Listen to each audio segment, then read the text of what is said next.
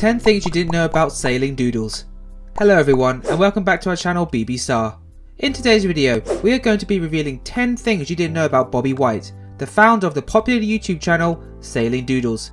So without further ado, let's get right into it. Number 10. He was a corporate pilot.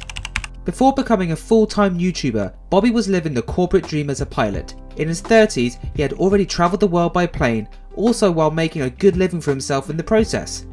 Number 9. He had a stroke in 2015.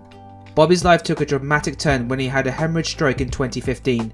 In an instant, his career was gone, along with his ability to even read and write. Number 8. He hated real estate. Once piloting was no longer an option, Bobby tried his hand at different careers including real estate. However, he described it as a high-stress job that he hated working in. Number 7. Why he chose sailing. Around the time Bobby quit his job as a pilot, sailing blogs like Sailing La Vagabond and SV Delos were doing pretty well, and since none of his other options had worked out, he figured he'd also try his hand at sailing vlog life. Number 6. How he started his channel. After deciding to become a sailing vlogger, Bobby sold everything he owned and started recording for his YouTube channel right away. His very first video was an introduction video in which he told the world about his sailing plans. Number 5. The inspiration behind the name Sailing Doodles. People spend days, if not weeks, pondering the name of their YouTube channel and yet end up with terrible results. Bobby, on the other hand, made the decision as soon as he decided to make sailing vlogs.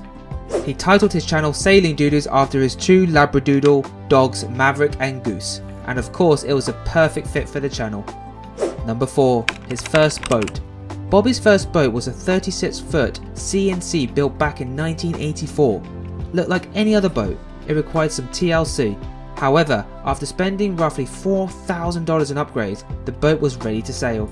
Number 3. His first boat got badly damaged due to the hurricane.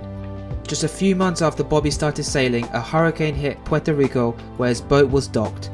Unfortunately, the boat was caught in the path of the hurricane and suffered a broken mast and damaged hull.